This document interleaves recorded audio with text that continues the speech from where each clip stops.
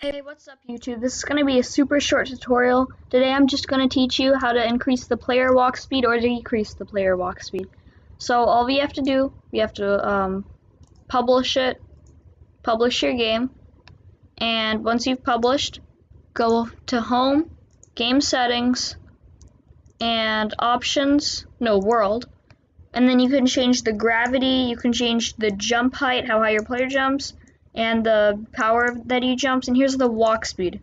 So the default is 16, but I'm just going to change it to something crazy like that, and then as you can see when you join the game, it'll just go super fast.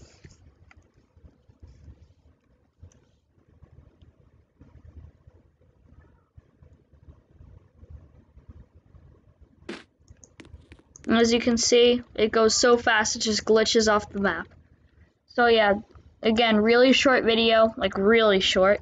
But yeah, that's basically how you change player walk speed in Roblox Studio.